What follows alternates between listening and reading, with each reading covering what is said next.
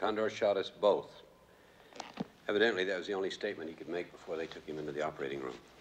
And the other man, Barber, he's dead? Before he hit the ground, Mr. Atwood. You should add that it was a remarkable shot. A half-inch above his flak jacket. I thought this guy was... Wait a minute. Was Condor qualified with a handgun? 2 years military service, Signal Corps. Telephone lineman, long line, switchboard maintenance, 6 months overseas. Separated 9/61, worked at Bell Labs, Communication Research College on the GI Bill. The question was, Mr. Higgins, is he qualified with a handgun? No handgun, sir. M1 rifle and carbine. Evidently it was sheer luck. Or else.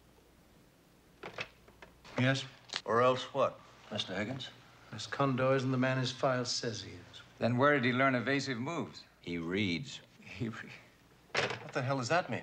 It means, sir, that he reads everything. I don't understand. Yes. Very good. Has operations got anything? Absolutely nothing, sir.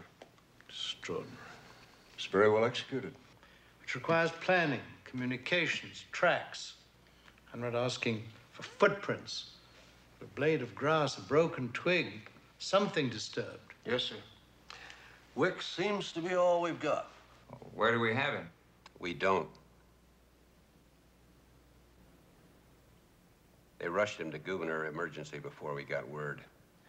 Maybe we should leak the name of the hospital, try to get Condor to make his move.